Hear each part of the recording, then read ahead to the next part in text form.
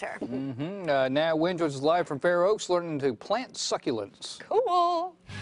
I'm attempting to help Barbara here. It's always hard with the one hand, but she's going to do most of it because we want the plants to survive.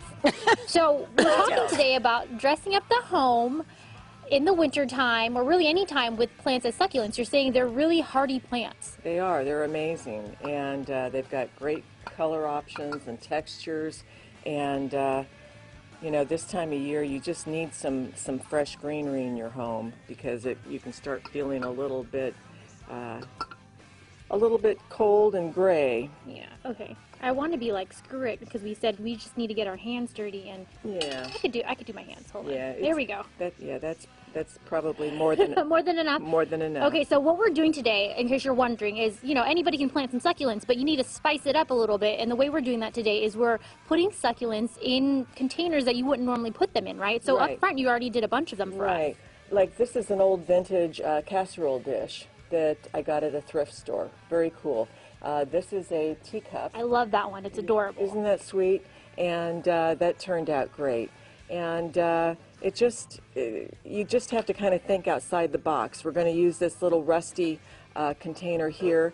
And the trick on metal containers is to drill holes on the bottom. And I did that with a simple power drill. And it's super easy to do. With ceramics, you need a special drill bit. I haven't done that on them. You don't necessarily have to have a draining pot, and if you don't have a draining pot, then you want to water less. Yeah, and that's what we were talking about with these ones, because there isn't the little holes or anything down there. Right, right. So what we're going to do here, we may have a little bit too much dirt here. Oh, no. And you want to use a special dirt. It's for succulents and cactus. It has sand and peat moss in it, and so we want to break up the root structure a little bit and just work it in there, stuff it in there. You don't have to worry about anything. It's really going to last a long time. You can use a little spoon in hard to reach areas to get your extra dirt in there, but just smush it in there, and you're kind of good to go. Okay, so this is what I said we should have done. That's a good way, right? Done. Perfect. Perfect. Job's over.